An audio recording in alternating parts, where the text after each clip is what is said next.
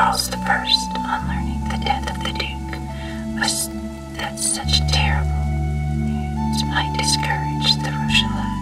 He endeavored, says Richelieu, in his memoirs, to conceal it from them as long as possible, closing all the ports of his kingdom and carefully keeping watch that no vessel should go out until the army which Buckingham was getting together had set sail, taking upon himself in default of Buckingham to superintend its departure. He carried the strictness of this order so far as to detain in England the ambassadors of Denmark who had taken leave, and the ambassador of Holland who was to take back to the port of Flushing. The native merchantmen of Charles I had made restitution to the United Provinces. But as he did not think of giving this order till 5 hours after the event, that is to say, till 2 o'clock in the afternoon, 2 vessels had already left the port. The one bearing, as we know, Milady, already anticipating the event, was further confirmed in that belief by seeing the black flag flying at the masthead of the admiral's ship. As to the second vessel, we will tell hereafter whom they carried and how it set sail. During all this time, nothing fresh occurred in the camp at La Rochelle, only the king and the crew weary everywhere, but perhaps a little more so in the camp than in any other place, resolved to go incognito and spend the festival of St. Louis at St. Germain's, and asked the cardinal to order him an escort of 20 musketeers only. The cardinal sometimes became weary of the king, granted this leave of absence with great pleasure to his royal lieutenant, who promised to return on the 15th of September. Monsieur de Treville, upon being informed by his eminence, made up his portmanteau, and as, without knowing the cause, he knew the great desire and even imperative want that his friends had to return to Paris, he fixed upon them, of course, to form part of the escort.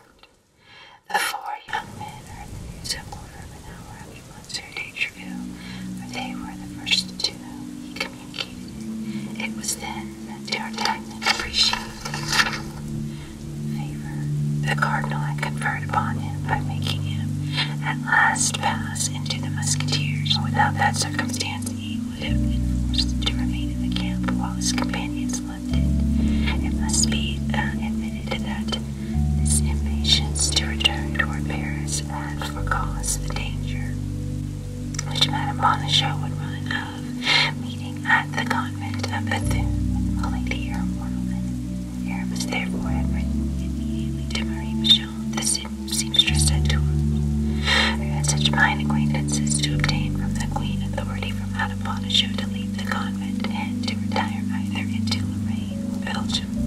They had not long to wait for an answer. A week after, Aramis received the following letter.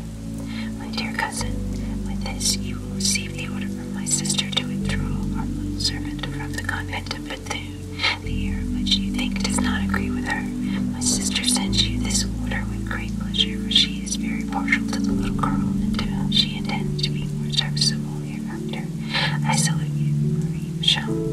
And this letter was enclosed an order conceived in these terms. The superior of the convent of Bethune will place in the hands of the person who shall present this note to her the novice who entered the convent upon my recommendation and under my patronage, and at the Louvre, August 10th, 1628. Wow, nearly 400 years ago, guys. It may be easily imagined how the relationship between Aramis and the seamstress who called the queen her sister amused the young man, but Aramis, after having blushed up to the eyes of the gross jokes of Porthos, begged his friends not to revert to the subject again, declaring that if another single word were said to him about it, he would never again implore his cousin to interfere in such affairs. There was no further question, therefore, but Marie Michon among the 4 musketeers who, besides, had what they wanted. That was the order to withdraw Madame Bonacieux from the convent of the Carmelites of Bethune. It was true that this order would not be of great use to them while they were in camp at La Rochelle, that is to say, at the other end of France. Therefore, D'Artagnan was going to ask leave of absence of Monsieur de Treville, confiding to him candidly the importance of his departure. When the news was transmitted to him, as well as to his 3 friends, the king was about to set out from Paris with an escort of 20 musketeers, and that they formed part of the escort. Their joy was great. The lackeys were sent on before with the baggage, and they set out on the morning of the 16th.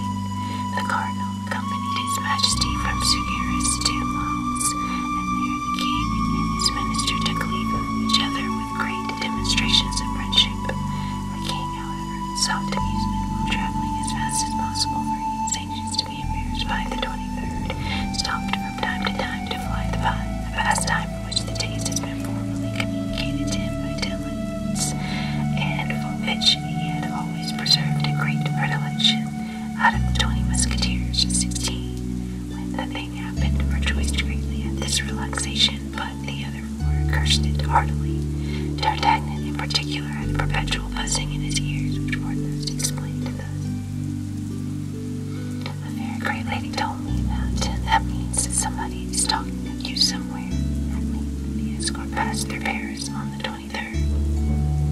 In the night, the king thanked Monsieur de Treville and permitted him to distribute leaves of absence for 4 days upon condition that the favorite party should not appear in any public place under penalty of the Bastille. The 4 first leaves granted, as may be imagined, were to our 4 friends. Still further, Athos obtained of Monsieur de Treville 6 days instead of 4, and introduced into these 6 days 2 more nights, for they set out on the 24th at 5 o'clock in the evening, and as further kindness, Monsieur de Treville postdated the leave to the 25th in the morning. Good Lord, said D'Artagnan, who, as we have often said, never doubted of anything, it appears to me that we are making a great trouble of a very simple thing in 2 days, and by knocking up 2 or 3 horses, which I care little about, as I have plenty of money. I am at Bethune. I present my letter from the Queen to the Superior, and I bring back the dear treasure I go to seek, not into Lorraine, not into Belgium, but to Paris, where she will be much better concealed, particularly while the Cardinal is at La Rochelle.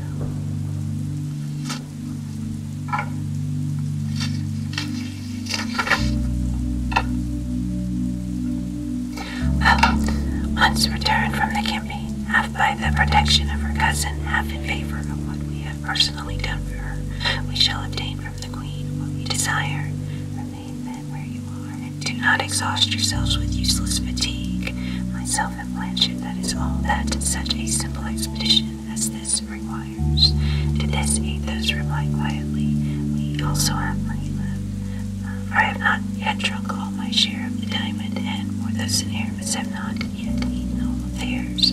We are therefore in a condition to knock up 4 horses as well as 1. But consider, D'Artagnan, added he in a tone so solemn that it made the young man shudder, consider that Bethune is a city where the Cardinal has appointed to meet a woman who, wherever she goes, brings misery with her. If you had only to deal with D'Artagnan, I would allow you to go alone. You have to do with that woman. We will go, and I hope to God that with our 4 lackeys we may be in sufficient number. You terrify me, Athos, cried D'Artagnan. My God, what do you fear? Everything, replied Athos. D'Artagnan examined the countenances of his companions, which, like that of Athos, wore an impression of deep anxiety, and they continued their route as fast as their horses could carry them, but without adding another word. On the evening of the 25th, as they were entering Paris, and as D'Artagnan was dismounting at the auberge of the Rue d'Or to drink a glass of wine, a horseman came out of the posting yard where he had just had a relay, starting off at a gallop, and with a fresh horse, and taking the road to Paris. At the moment he was passing through the gateway into the street, the wind blew upon the cloak in which he was enveloped, although it was the month of August, and lifted his hat, which the traveler seized with his hand at the moment it had left his head, and pulled it down eagerly over his eyes. D'Artagnan, who had his eyes fixed upon the man, became very pale, and let his glass fall. What is the matter, monsieur? Said Blanchett. Oh, come, gentlemen, gentlemen, my master is ill.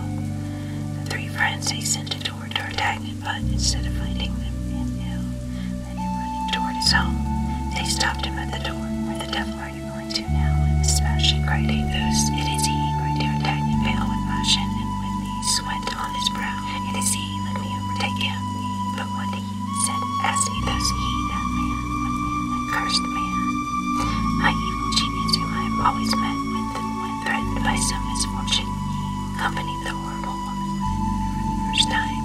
He whom I was seeking when I offended our Athos. He whom I saw the very morning Madame Bonacieux was carried home. I have seen him, that is he. I recognize him when his cloak blew open. The devil, said Athos musingly. To horse, gentlemen, to horse. Let us pursue him. We shall overtake him. My dear friend, said Aramis, remember that it is in an opposite direction to that in which we are going. That he has a fresh horse and ours are fatigued, so that we shall disable our own horses without a chance of overtaking him. Let the man go, D'Artagnan. Let us save the woman. Monsieur, cried a stableman, running out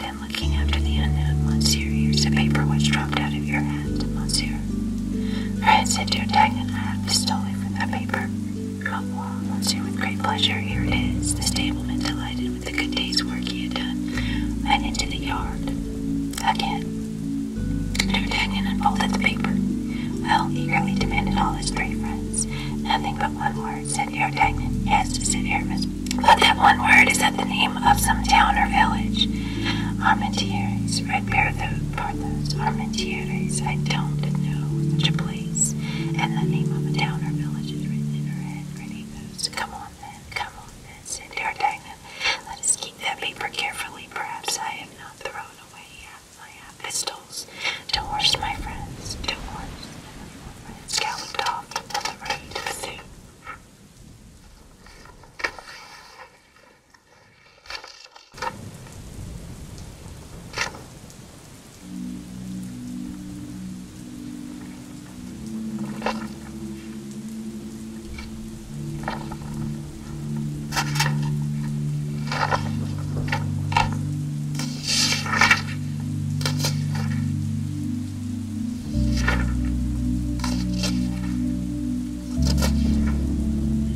Chapter 61. The Convent of the Carmelites of Bethune. Great criminals bear about them a kind of predestination which makes them surmount all obstacles, which makes them escape all dangers, till the moment which a wearied Providence has marked as the rock of their impious fortunes. It was thus with Milady. She passed through the cruisers of both nations and arrived at Boulogne without incident.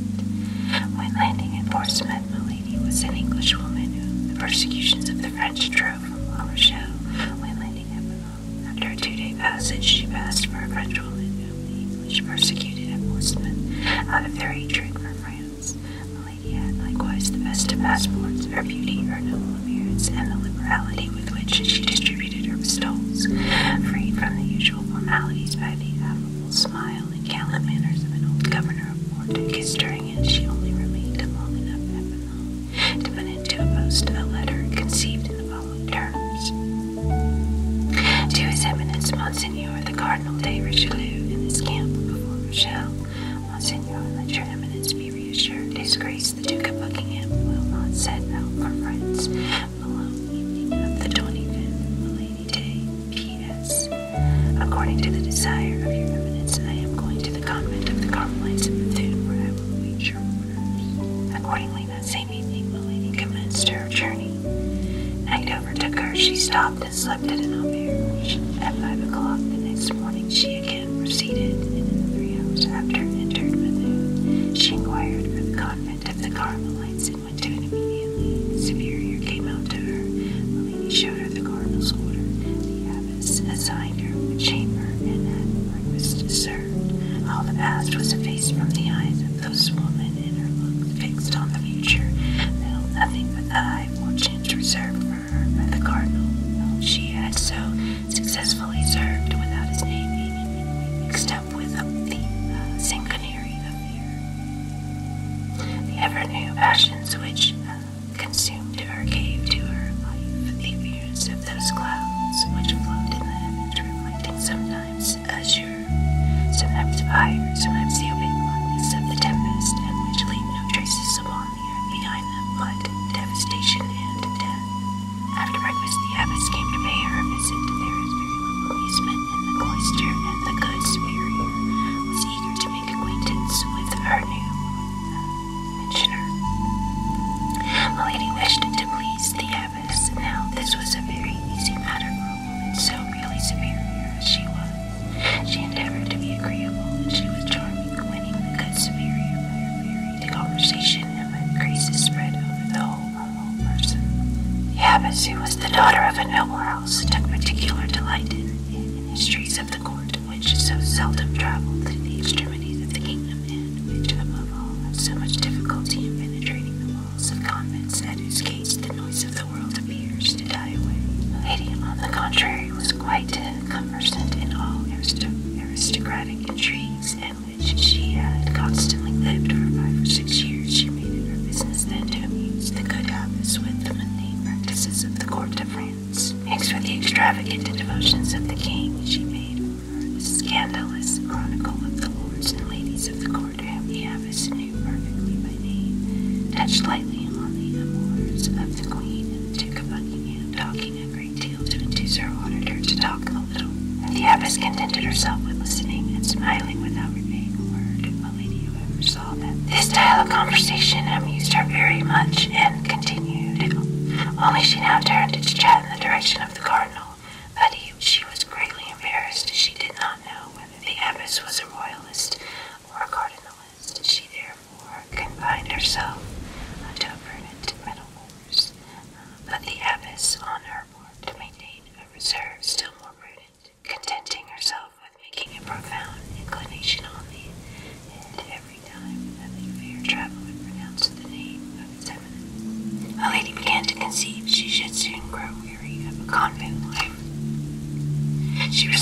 and to risk something in order that she might know how to act afterward, desirous of seeing how far the discretion of the good abbess would go.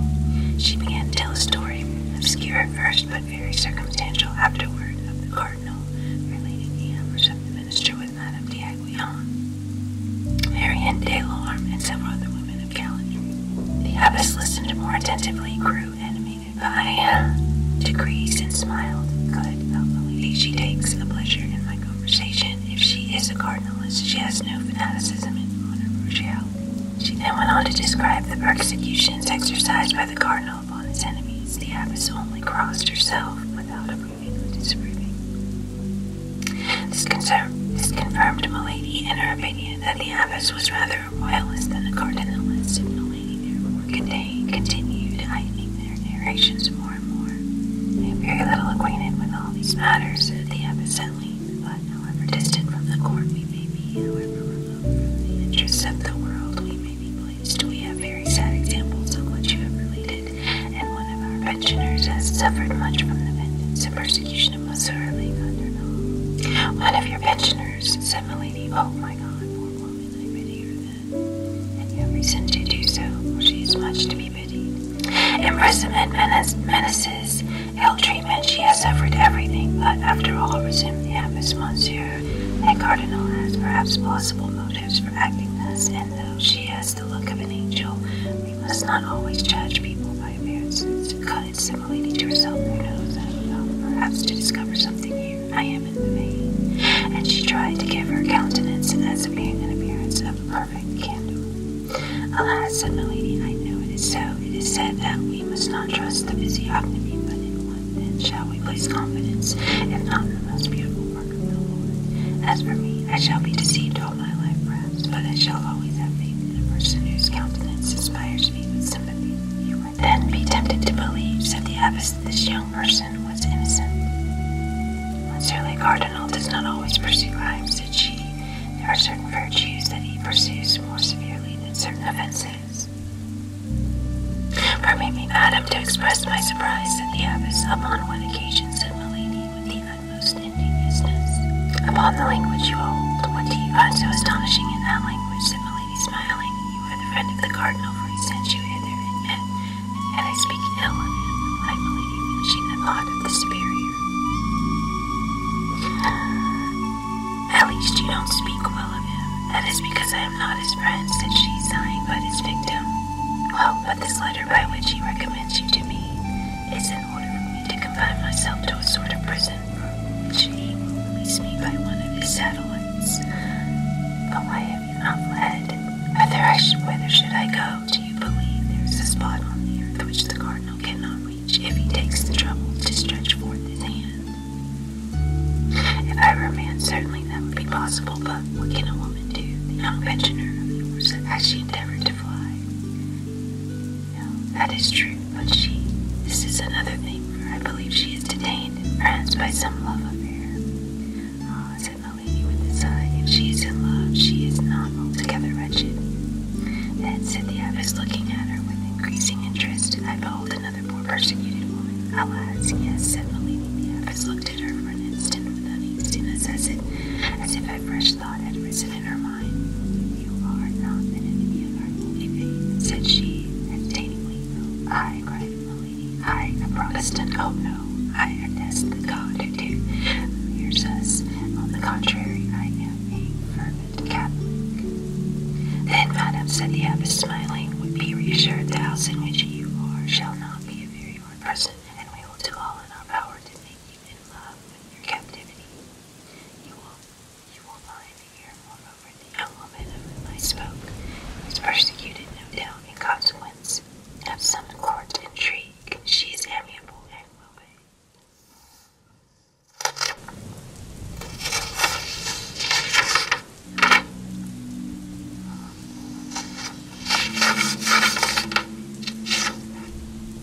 What is her name? She was sent to me by some of the high rank, under the name of Kitty. I have not endeavored to discover her other name. Kitty, cried milady, what are you sure? that she is called so. Yes, madam, do you know her? Milady smiled to herself at the idea which had occurred to her that this might be her old waiting maid. It was connected with the remembrance of this girl, remembrance of anger, and a desire of vengeance disordered the features of Milady, but which, however, immediately recovered the calm and benevolent expression which this woman of 100 faces had Adam for a moment allowed them to lose. And when can I see this young lady for whom I already feel so great a sympathy? Asked Milady. Why, this evening, said the abbess. Today even, but you have been traveling these 4 days, as you told me. This morning you rose at 5 o'clock. You must stand in need of repose. Go to bed and sleep. At dinner time we will call you. Milady would very willingly have gone without sleep, sustained as she was by all the excitements that a fresh adventure awakened in her heart. Ever thirsting for intrigues, she nevertheless accepted the offer of the superior. During the last 15 days, she had experienced so many and such various emotions that if her frame of iron was still capable of supporting fatigue, her mind required repose. She therefore took leave of the abbess and went to bed, softly rocked by the ideas of vengeance which the name of Kitty had naturally brought back to her thoughts. She remembered an almost unlimited promise which the cardinal had given her if she had succeeded in her enterprise. She had succeeded. D'Artagnan was then in her power. One thing alone frightened her. That was the remembrance of her husband, the Count de la Fère, whom she had thought dead, or at least expatriated, and whom she found again in Athos, the best friend of D'Artagnan. But also, if he was the friend of D'Artagnan, he must have lent him his assistance in all the proceedings by the means of which the Queen had defeated the projects of his eminence. If he was the friend of D'Artagnan, he was the enemy of the cardinal, and she doubtless should succeed in enveloping him in the fields of the vengeance by which she hoped to destroy the young musketeer. All these hopes were so many sweet thoughts for Milady, too. So, rocked by them, she soon fell asleep. She was awakened by a soft voice which sounded at the foot of her bed, and she opened her eyes and saw the abbess, accompanied by a young woman with light hair and a delicate complexion, who fixed upon her a look full of benevolent curiosity. The face of the young woman was entirely unknown to her. Each examined the other with great attention, while exchanging the customary compliments. Both were very handsome, but of quite different styles of beauty. Milady, however, smiled on observing that she excelled the young woman by far in her high hair and aristocratic bearing. It is true that the habit of a novice which the young woman wore was not very advantageous in a contest of this kind. The abbess introduced them to each other. Then, when this formality was gone through, as her duties called her to the church, she left the two young women alone. The novice, seeing Milady remain in bed, was about to follow the example of the superior, but Milady stopped her. How, madam, said she, I have scarcely seen you, and you already wish to deprive me of your company, upon which I had reckoned a little, I must confess, during the time I have to pass here. No, madam, replied the novice, only I thought I had chosen my time ill. You were asleep, you were fatigued. Well, said Milady, what can people who are asleep wish for? A happy awakening. This awakening you have given me. Allow me then to enjoy it at my ease. Taking her hand, she drew her toward the chair by the bedside. The novice sat down. How unfortunate I am, said she. I have been here 6 months without the shadow of an amusement. You were right, and your presence was likely to afford me delightful company. And I expect, according to all probability, from one moment to another, to leave the convent. Are you then going soon? Asked Milady. At least I hope so, said the novice, with an expression of joy which she made no effort to disguise. I think I learned that you had suffered persecutions from the cardinal, continued my lady. That would have been another motive for sympathy between us. What I have heard, then, from our good mother is true. You have likewise been a victim of that wicked priest. Hush, said Milady, let us not even here speak thus. Almost all my misfortunes arrive from my having said nearly what you have said before a woman whom I thought my friend, and who betrayed me. Are you also the victim of a treachery? No, said the novice, but of my devotedness, to a woman I loved, for whom I would have laid down my life, for whom I would still do so, and who has abandoned you. Is that it? I have been sufficiently unjust to believe so, but during the last 2 or 3 days I have obtained proof which I thank God, for it would have cost me very dear to think she had forgotten me. But you, madam, you appear to be free, and if you are inclined to fly, it only rests with yourself to do so. Whither would you have me go, without friends, without money, in a part of France with which I am unacquainted, and where I have never been before? Oh, cried the novice, as to friends you would have them wherever you went. You appear so good, and are so beautiful. That does not prevent, replied milady, softening her smile so as to give it an angelic expression, my being alone, or my being persecuted. Hear me, said the novice, we must trust in heaven. There always comes a moment when the good you have done pleads your cause before God, and see, perhaps it is a happiness for you, humble and powerless as I am, that you have met with me. For if I leave this place well, I have my powerful friends who, after having exerted themselves on my account, may also exert themselves for you. Oh, when I said I was alone, said milady, hoping to make the novice speak by speaking of herself, it is not for want of some highly placed friends, but these friends themselves tremble before the cardinal. The queen herself does not dare to oppose the terrible minister. I have proved that her majesty, notwithstanding her excellent art, has more than once been obliged to abandon persons who had served her to the anger of his eminence. Trust me, madam, the queen may appear to have abandoned those persons, but we must not put faith in appearances. Why they are persecuted, the more she thinks of them, and often when they the least expect it, they receive proofs of a kind of remembrance. Alas, said milady, I believe so. The queen is so good. Oh, you know her then, that lovely and noble queen, by your speaking of her thus, cried the novice warmly. That is to say, replied milady, driven into her entrenchments, that I have not the honor of knowing her personally, but I know a great number of her most intimate friends. I am acquainted with Monsieur de Boutange. I met Monsieur Duchart in England. I know Monsieur de Treville. Monsieur de Treville, exclaimed the novice, do you know Monsieur de Treville? Yes, perfectly well, intimately even. But the captain of the King's Musketeers. Yes, the captain of the King's Musketeers. Oh, why then only see, cried the novice, we shall soon be well acquainted, almost friends. If you know Monsieur de Treville, you must have visited him. Often, said milady, who having entered this track, and perceiving that false had succeeded, was determined to carry it on. If you have visited him, you must have met some of his musketeers. All such as he is in the habit of receiving, replied milady, from this conversation began to have a real interest. Name a few of those you know. Why, they are my friends. Well, said milady, a little embarrassed, I know Monsieur de Salvigny, Monsieur de Corberon, Monsieur de Froussac. Now, this let her speak, but observing, she stopped. Don't you know, said she, a gentleman of the name of Athos. Milady became as pale as the sheets in which she was reclining, and mistress as she was of herself could not help noticing a cry, seizing the hand of the novice and devouring her with her looks. What's the matter, good God? Asked the poor woman. Have I said anything that had hurt your feelings? No, but the name struck me because I also have known that gentleman, and it appeared strange to me to meet with a person who appears to know him well. Oh, yes, well, very well, not only him, but some of his friends, Monsieur Porthos and Aramis. Indeed, you know them likewise. I know them, cried milady, who began to feel a chill penetrate to her heart. Well, if you know them, you know that they are good and worthy gentlemen. Why do you not apply to them if you stand in need of support?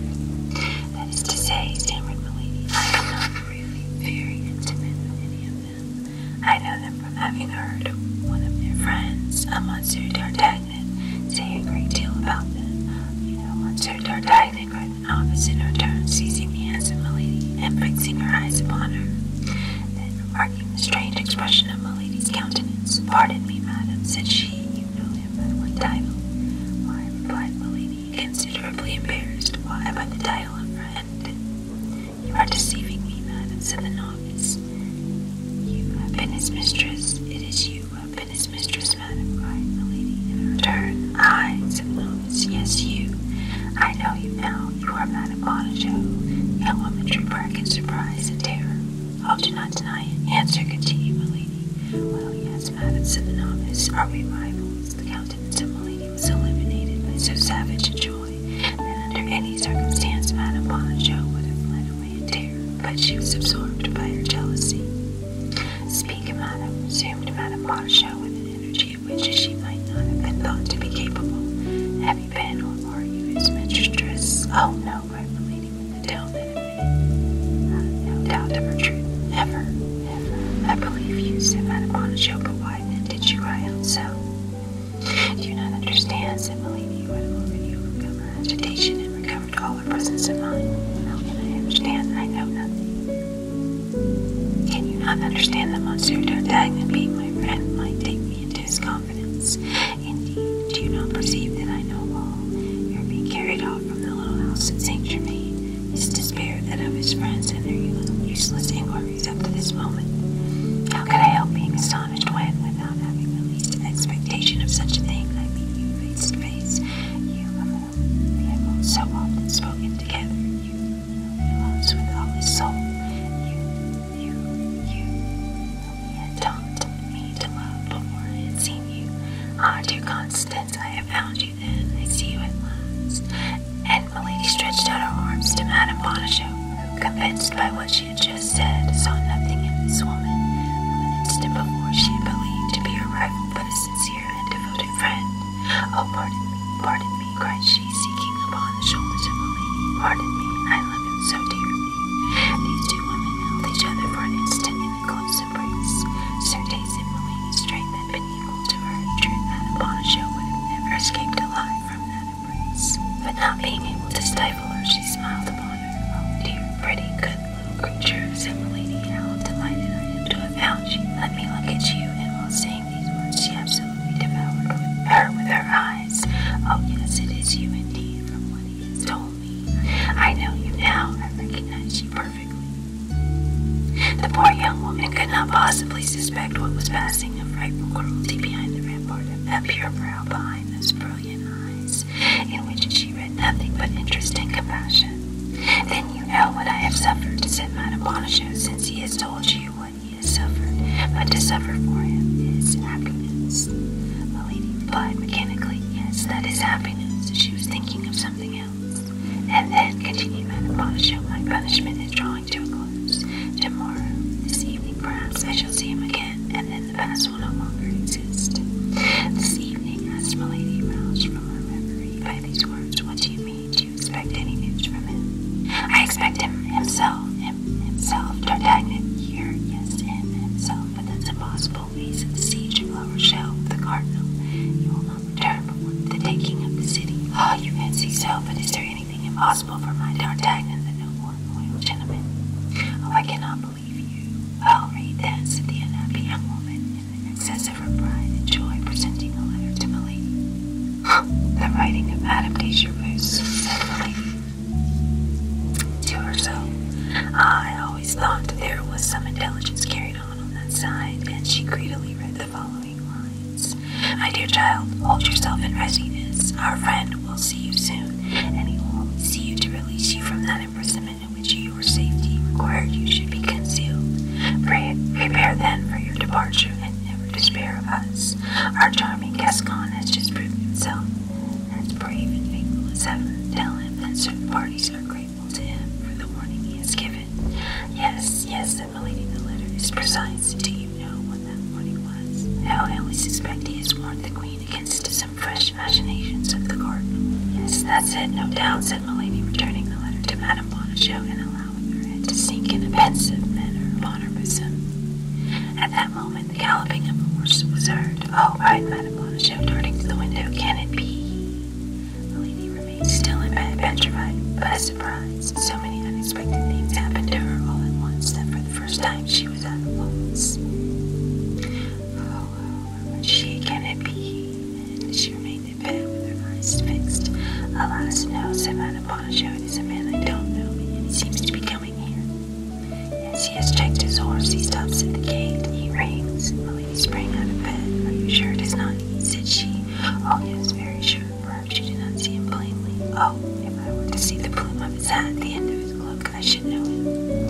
Milady continued to dress herself. Never mind, the man is coming here, do you say? Yes, he is coming. He must come either to you or to me. Good God, how agitated you seem. Yes, I admit I am so. I have not your confidence. I am in dread of the garden. Hush, said Madame Bonacieux, somebody's coming. In fact, the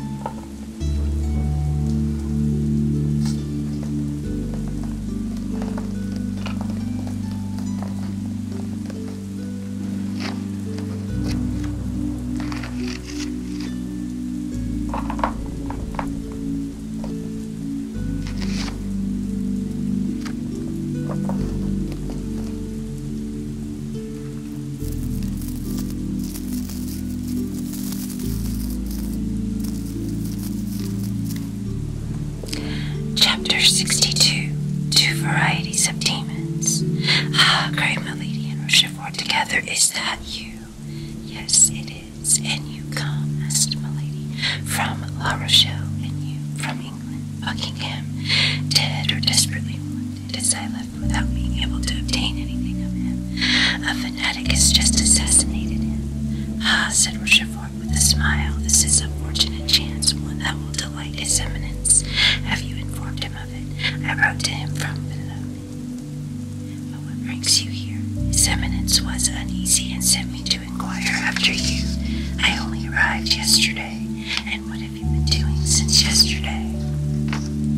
I have not lost my time. Oh, I have no fear of that. Do you know whom I have found here? No. Yes. How can I? That young woman whom the Queen took out of prison, the mistress of that fellow D'Artagnan. Yes, Madame Bonacieux, with whose retreat the cardinal was unacquainted. Upon my word, said de Rochefort, here is a chance that may be paired with the other. Truly, Monsieur le Cardinal is a privileged man. Imagine my astonishment, continued Milady, when I found myself face to face with this woman. Does she know you? No. Then she looks upon you as a stranger. Milady smiled. I am her best friend. Upon my honor, it is only you, my fair countess, that can perform such miracles. And if it is well, I can, Chevalier, said Milady. Do you know what is going on here? No. She's about to be taken away tomorrow or the day after with an order from the Queen. Indeed, and who is going to do that? D'Artagnan and his friends. They certainly will go so far we shall be obliged to put them into the Bastille at last. Why is it not done already? Why? Because Monsieur le Cardinal has a weakness with respect to these men, which I cannot at all account for. Indeed, yes. Well then, tell him this, Rochefort. Tell him that our conversation at the auberge of the Columbia Rouge was overheard by these 4 men. Tell him that after his departure, one of them came up to me and took from me by violence the safe conduct which he had given me. Tell him they warned Lord de Winter of my passage to England, that this time they had nearly made me fall in my mission, as they did in the affair of the studs. Tell him that among these 4 men, 2 only are to be feared, D'Artagnan and Athos. Tell him that the third, Aramis, the lover of Madame de Chevreuse, he may be left alone. We know his secret. It may be useful. As to the fourth, Porthos, he is a fool, a simpleton, a blustering booby, not worth troubling himself about. But these 4 men must be now at the siege of La Rochelle. I thought so too, but a letter which Madame Bonacieux has received from Madame la Constable, and which she has the imprudence to show me, leads me to believe that these 4 men, on the contrary, are on the road hither to take her away.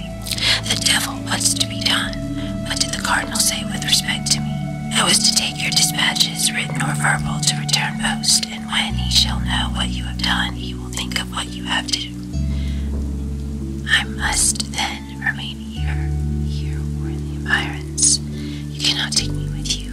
No, the order is imperative, and near the camp you might be recognized in your presence. You must be aware it would compromise the cardinal. And I must wait here or in this neighborhood. Only tell me beforehand where you will wait for commands from the cardinal. Let me know always where to find you. But observe, it is probable I may not be able to remain here.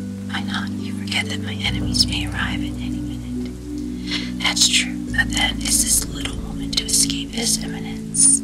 Ah, said Milady with a smile that only belonged to herself. Did I not tell you I was her best friend? Oh, that's true. Likewise, I may then tell the cardinal with respect to this little woman, then he may be at ease. Is that all? You will know what that means. You will guess at least. Now then, what had I better to do? Sit on back again directly. It appears to me that the news you bear is worth the trouble of a little diligence. My chaise broke down coming into Liliers. I am glad of that.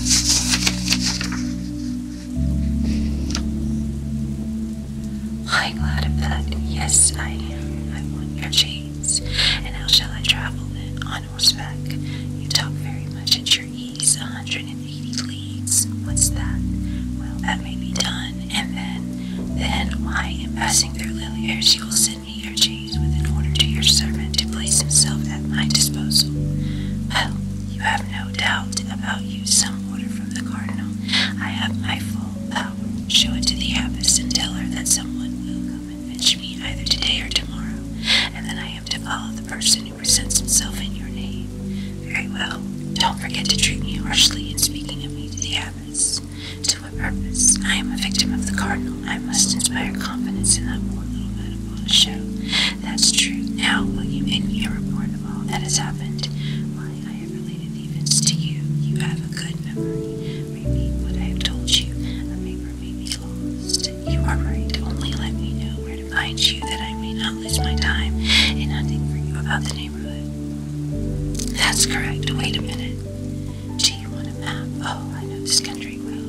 You, when were you here before? I was brought up here. Indeed, it is worth something, you see, to have been brought up somewhere. You will wait for me then. Let me reflect a little. Say that will do at Armentières. Where is that? Armentières, a little town upon the Lies. I shall only have to come up the river, and I shall be in a foreign country.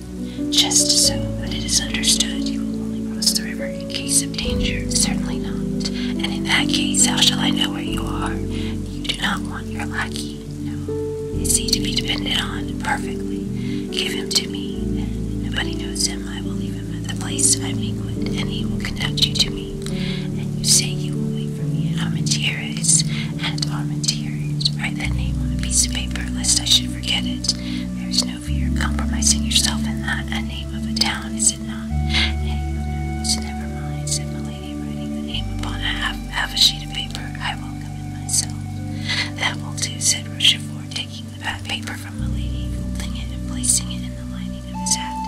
Besides, to make sure, I will do as children do, for fear of losing the paper, repeat the name as I go along. Now, is that all? I believe so. Let us see, Buckingham dead or grievously wounded, your conversation with the cardinal.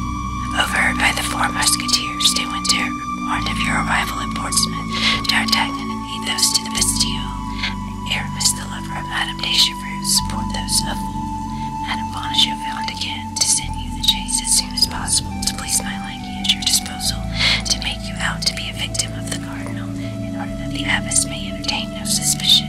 Armentières on the banks of the Lies. Is that all correct? In good truth, my dear Chevalier, you are a miracle of memory. Apropos, add one thing. What is that? I saw some very pretty woods which come close to the convent garden. Say that I may be permitted to walk in these woods. Who knows? Perhaps I shall stand in need of a back door to go out at. You think of everything, and you forget one thing. What's that? To ask me if I want any money. That's true. How much do you want? All you have in gold. I have 500 pistols, or thereabouts. I have as much. With 1,000 pistols, we may face everything. Empty your pockets. There it is, then. That's well. When do you start? In an hour. Time to eat a morsel, during which I shall send someone to look for a post-horse. Ah, well, adieu. Adieu, Chevalier. Adieu, Countess. Commit me to the cardinal. Commit me to Satan. Milady and Rochefort exchanged a smile and separated. An hour afterward, Rochefort set out at his horse's best speed. 5 hours after that, he passed through Arras. Our readers already know that he was recognized by D'Artagnan, and how that recognition by inspiring fear in the four musketeers had given fresh activity to their journey.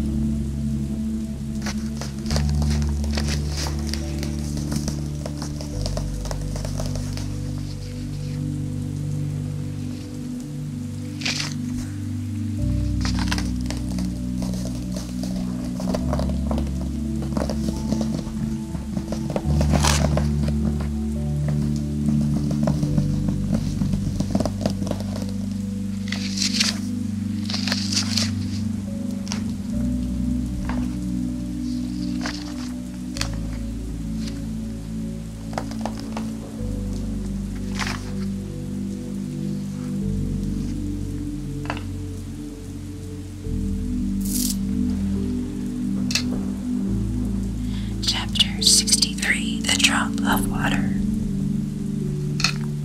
Rochefort had scarcely departed when Madame Bonacieux entered, she found milady with a smiling countenance. Well, said the young woman, what you dreaded has happened.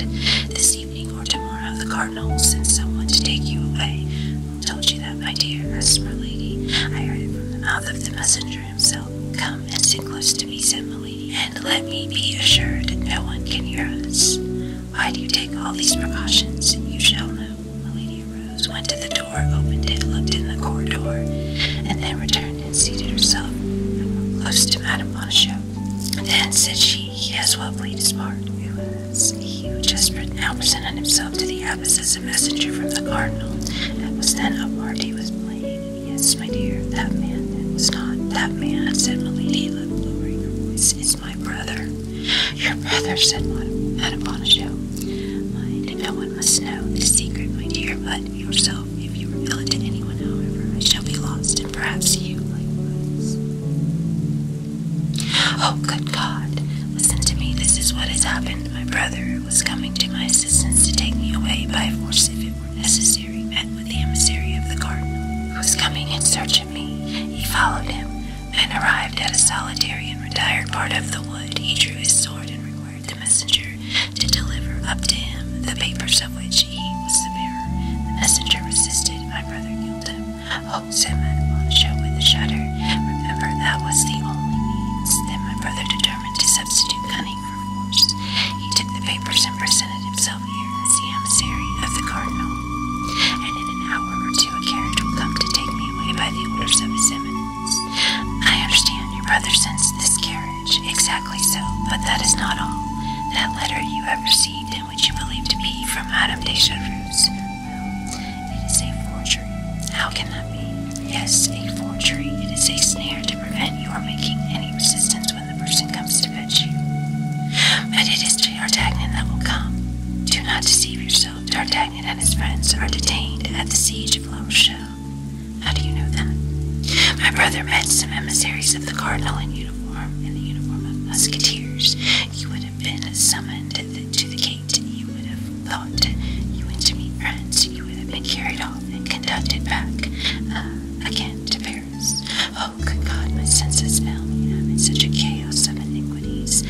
I feel if this continues, said Madame Bonacieux, raising her hands to her forehead, I shall go mad. Stop. What?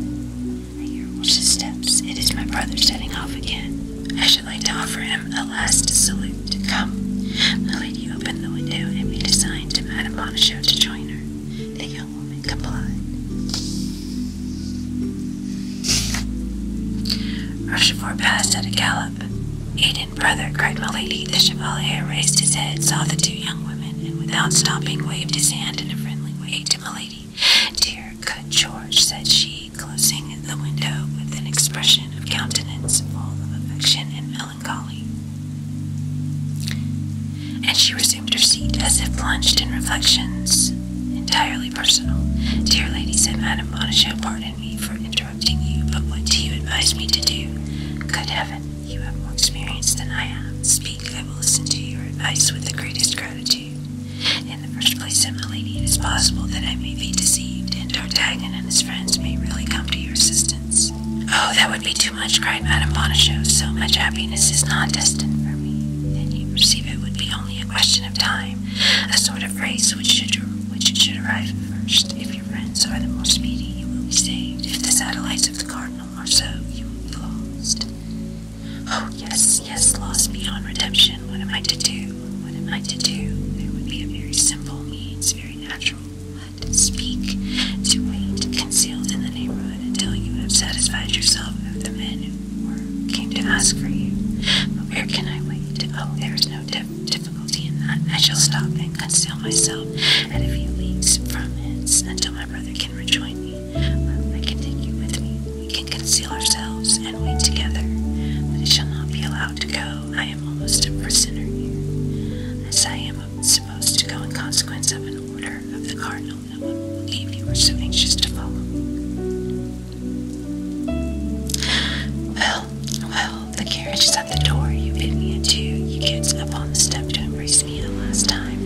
My brother's servant who comes to fetch me is told how to proceed. He makes a sign to the physician, and we set off at a gallop. But D'Artagnan, if you should come, well, shall we know it?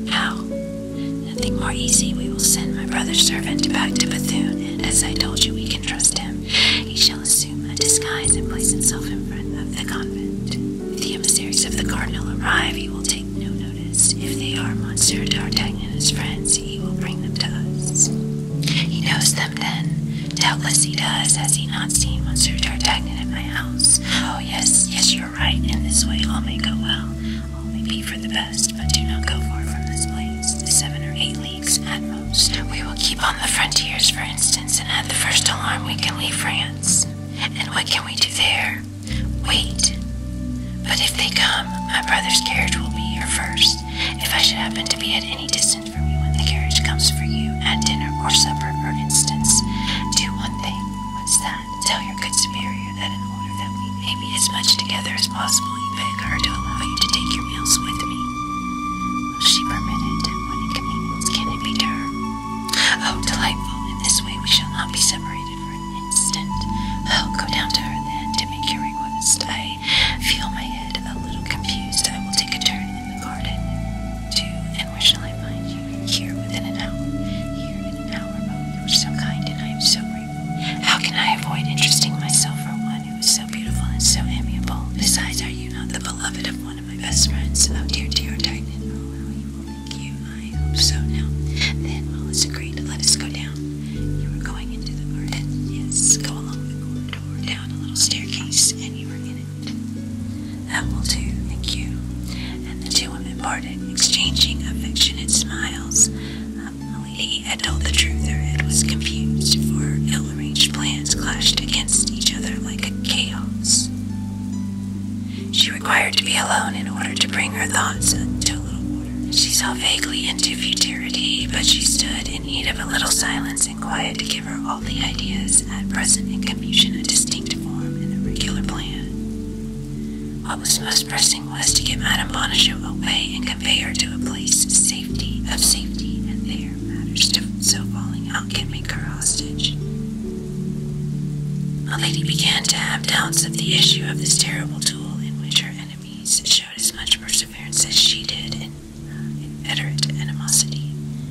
Besides, she felt as we feel when a storm is coming on, that this issue was near and could not fail to be terrible.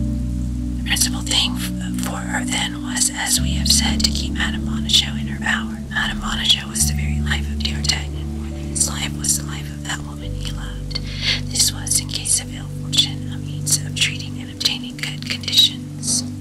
Now this point was settled. Madame Bonacieux, without any suspicion, accompanied her, and once concealed with her at Menitiers, it would be easy to make her believe that D'Artagnan was not to come to Bethune.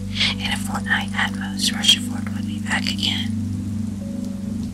During that fortnight, besides, she could have time to think how she could best be revenged upon the 4 friends. She entertained no fear of being told, thank God, for she should enjoy the sweetest pastime events could offer to a woman of her character, the perfecting of a cruel vengeance. Well, revolving all this in her mind, she cast her eyes around her and arranged the topography of the garden in her head. Milady was like a good general who contemplates at the same time victory and defeat, and who is quite prepared, according to the chances of the battle, to march forward or to beat a retreat. At the end of an hour she heard a soft voice calling her. It was Madame Bonacieux's. The good abbess had naturally consented to her request, and as a commencement they were to sup together. On reaching the courtyard, they heard the noise of a carriage which stopped at the gate. Milady listened. Do you hear anything? Said she. Yes, the rolling of a carriage. It is the one my brother sends for us. Oh, my God. Come, courage. The bell of the convent gate was rung. Milady was not mistaken. Go up to your chamber, said she to Madame Bonacieux. You have perhaps some jewels you would like to take with you. I have his letters, said she. Well, go and fetch them and come to my apartment. We will snatch some supper. We shall perhaps travel part of the night and must keep our strength up. Great God, said Madame Bonacieux, placing her hand upon her bosom. My heart beats so I cannot walk. Courage, my dear, courage. Remember that in a quarter of an hour you will be safe, and think that what you're about to do is for his sake. Yes, everything for his sake. You have restored my courage by a single word. Go up, I will be with you directly.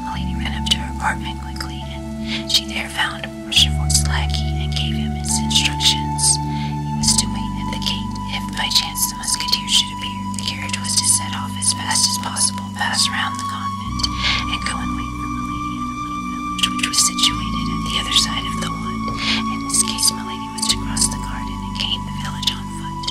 We have already said Milady was perfectly acquainted with this part of France. If the musketeers did not appear, things were to go on as had been agreed. Madame Bonacieux was to get into the carriage as if to bid her adieu, and she was to take away Madame Bonacieux. Madame Bonacieux came in, and to remove all suspicion, if she had any, Milady repeated to the lackey before her the latter part of her instructions. Milady made some questions about the carriage. It was a chaise with 3 horses, driven by a postillion. Rochefort's lackey preceded it as a courier. Milady was wrong in fearing that Madame Bonacieux would have any suspicions. The poor young woman was too pure to suppose that any female could be guilty of such perfidy. Besides, the name of the Countess de Winter, which she had heard the abbess pronounce, was perfectly unknown to her, and she was even ignorant that a woman had so great and so fatal a share in the misfortune of her life.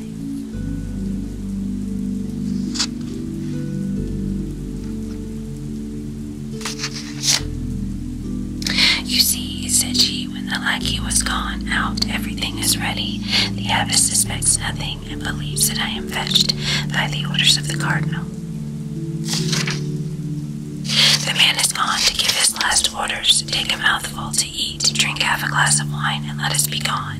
Yes, said Madame Bonacieux mechanically, let us be gone.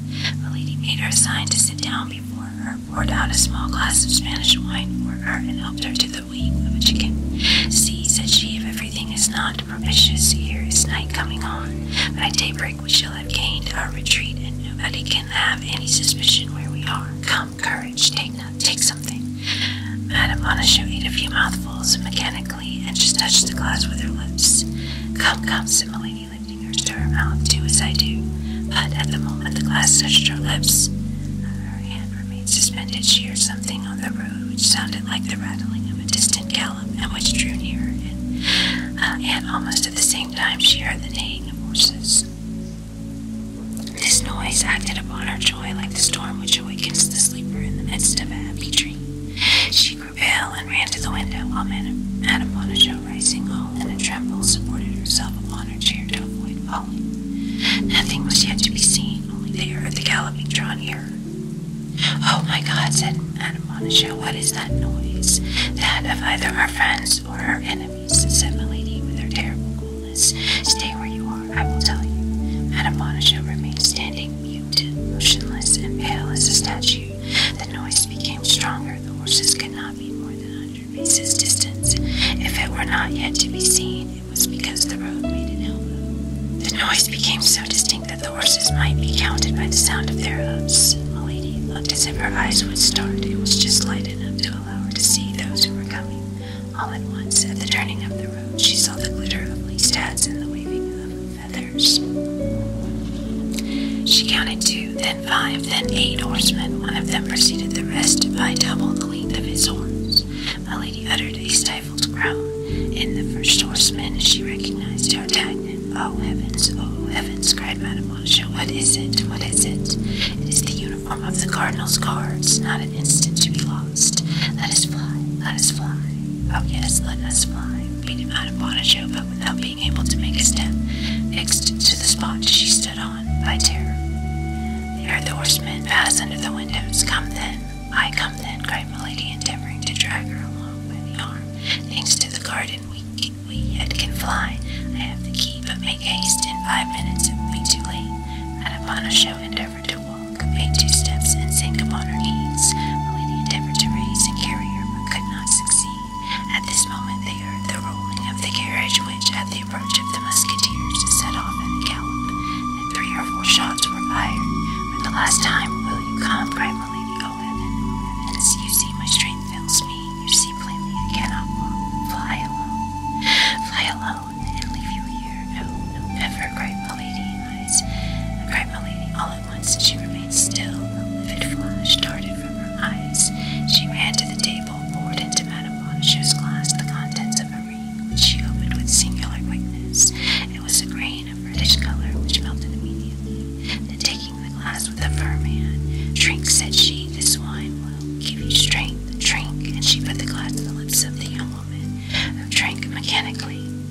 not the way I wished to avenge myself," said Milady, replacing the glass upon the table with an infernal smile. "But, ma foi, what can we do? We do what we can." And she rushed out of the room. Madame Bonacieux saw her go out without being able to follow her. She was like those people who dream they are pursued and who in vain endeavor to walk. A few moments passed. A great noise was heard at the gate. Every instant Madame Bonacieux expected to see Milady, but she did not return. Several times, with terror, no doubt, cold sweat burst from her burning brow. At length she heard the grating of the hinges on the opening gates. Several times, with terror, no doubt, the cold sweat burst from her burning brow. At length she heard the grating of the hinges of the opening gates. The noise of boots and spurs resounded on the stairs. There was a great murmur of voices which continued to draw near, and among which it appeared to her she heard her own name pronounced. All at once she uttered a loud cry of joy and darted toward the door. She had recognized the voice of D'Artagnan. "D'Artagnan, D'Artagnan," cried she, "is it you? This way, this way." "Constance, Constance," replied the young man. "Where are you? Where are you?" At the same moment the door of the cell yielded to a shock. Rather than was opened. Several men rushed into the chamber. Madame Bonacieux had sunk into a fauteuil without the power of moving. D'Artagnan threw a yet smoking pistol from his hand and fell on his knees before his mistress. Athos replaced his in his belt. Porthos and Aramis, who held their drawn swords in their hands, returned them to their scabbards. "Oh, D'Artagnan, my beloved D'Artagnan, thou art come, then at least thou hast not deceived me. It is indeed thee. Yes, yes, dear Constance, united at last. Oh, it was in vain she told me you would not come.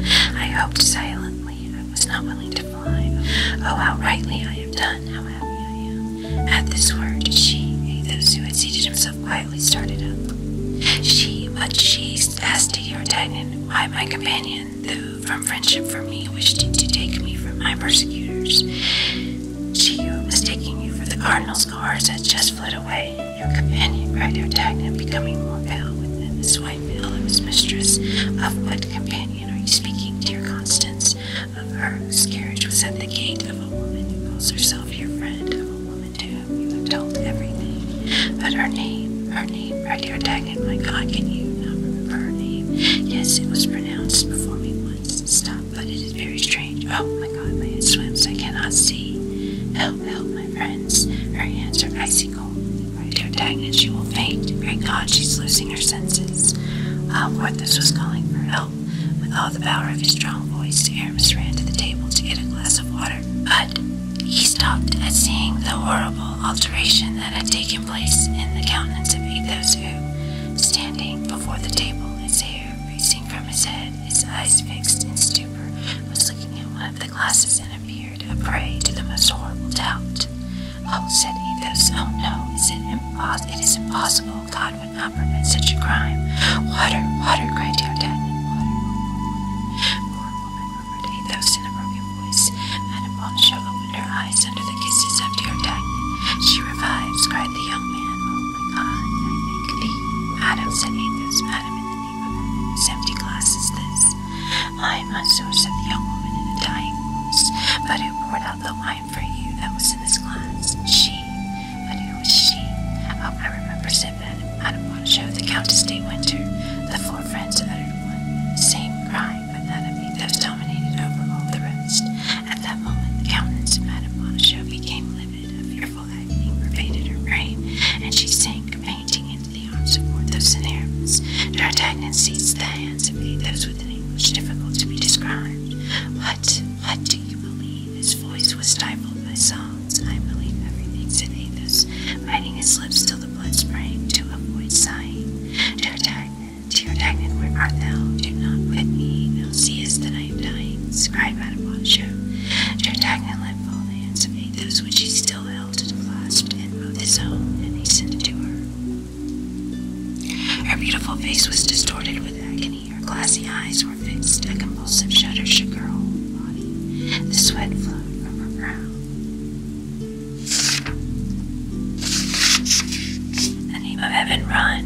Call Aramis Aramis, Porthos called for help. Useless, said Athos, useless, for the poison which she pours out there is no counter poison.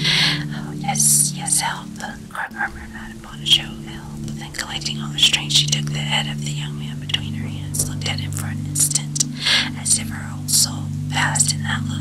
With a sobbing cry, passed her lips to his. Constance! A sigh escaped from the mouth of Madame Bonacieux, and dwelt for an instant on the lips of D'Artagnan. That sigh was the soul so chaste and so loving, reascending to heaven. D'Artagnan held nothing but a corpse pressed in his arms. The young man uttered a cry and fell by the side of his mistress, as pale and as senseless as she was. Porthos wept. Aramis pointed toward heaven. Athos made the sign of the cross. At that moment a man appeared in the doorway, almost as pale as those in the chamber. Looked round him and saw Madame Bonacieux dead, and D'Artagnan fainting. He appeared just at that moment of stupor which follows great catastrophes. I was not deceived, said he. Yours, Monsieur D'Artagnan, and you are his friends, Messieurs Athos, Porthos, and Aramis. The persons whose names were pronounced looked at the stranger with astonishment. All three thought they knew him. Gentlemen, resumed the newcomer, you are, as I am, in search of a woman who, added he with a terrible smile, must have passed this way, for I see a corpse. The three friends remained mute, for although the voice as well as the countenance reminded them of someone they had seen, they could not remember under what circumstances. Gentlemen, continued the stranger, since you do not recognize a man who probably owes his life to you twice, I must name myself. I am the Lord de Winter, brother-in-law of that woman. The three friends uttered a cry of surprise. Athos rose and offered him his hand. You are welcome, my lord, said he. You are one of us. I set out 5 hours after her, reports said Lord de Winter. I arrived 3 hours after her at the Louvre. I missed her by 20 minutes at St. Omer. At last, at Leliers, I lost all trace of her. I was going about a hazard inquiring of everybody when I saw you gallop past. I recognized Monsieur D'Artagnan. I called to you, but you did not answer me. I wished to follow you, but my horse was too much fatigued to permit me to overtake you. And yet it appears that in spite of all your diligence, you have arrived too late. You see, said Athos, pointing to Madame Bonacieux, dead, and to D'Artagnan and Porthos and Aramis were endeavoring to recall to life.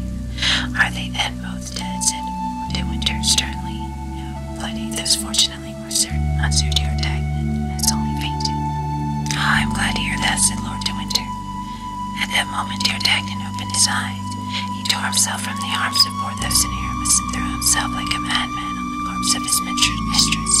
Athos rose, walked toward his friend with a slow and solemn step, embraced him tenderly, and as he burst into violent sobs, he said to him with his noble and persuasive voice, Friend, be a man. Women weep for the dead. Men avenge them. Oh, yes, cried D'Artagnan. Yes, if it be to avenge her, I am ready to follow you. Athos took advantage of this moment of strength which the hope of vengeance restored to his unfortunate friend to make a sign to Porthos and Aramis to go and fetch the superior. They met her in the corridor in great trouble and agitation at such strange events. She called for some of the nuns who, against all rules, found themselves in the presence of 5 men. Madame, said Athos, passing his arm under that of D'Artagnan, we abandoned to your pious care the body of that unfortunate woman. She was an angel on earth before, being an angel in heaven. Treat her as one of your sisters. We will return someday to pray over her grave. D'Artagnan concealed his face in the bosom of Athos and sobbed aloud. Weep, said Athos, weep. Thou poor heart, full of love, youth, and life. Alas, would that I were able to weep as thou dost. And he drew away his friend, affectionate as a father, consoling as a priest, great as a man who has suffered much. All 5, followed by their lackey, leading their horses, took away to the town of Bethune, whose faubourg they had received, and stopped before the first auberge they came to. But, said D'Artagnan, shall we not pursue that woman? Presently, said Athos, I have measures to take. She will escape us, replied the young man. She will escape us, and it will be your fault, Athos.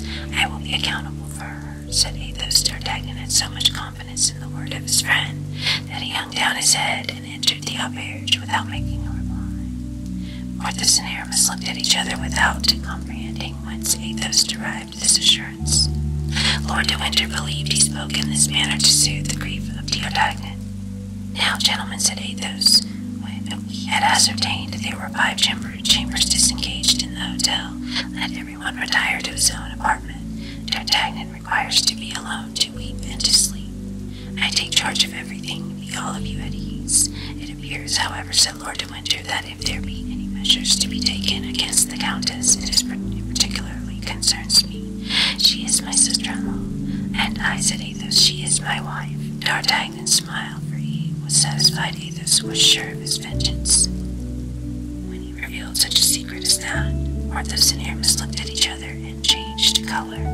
Lord de Winter thought Athos was mad. "Now, all retire to your chambers," said Athos, "and leave me to act. You must perceive that in my quality of a husband, this concerns me in particular. Only, D'Artagnan, if you have not lost it, give me the piece of paper which fell from that man's hat, upon which it is written the name of the village of—" "Ah," said D'Artagnan, "I comprehend now, that name written in her hand."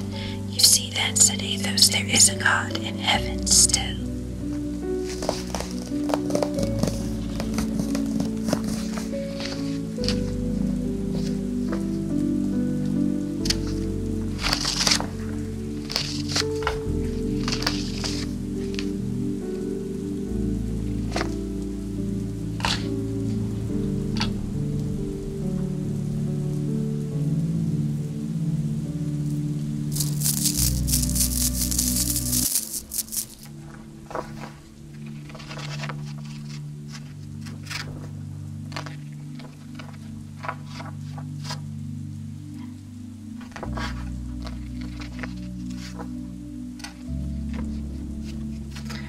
Thank you so much for watching this video. I hope you got lots of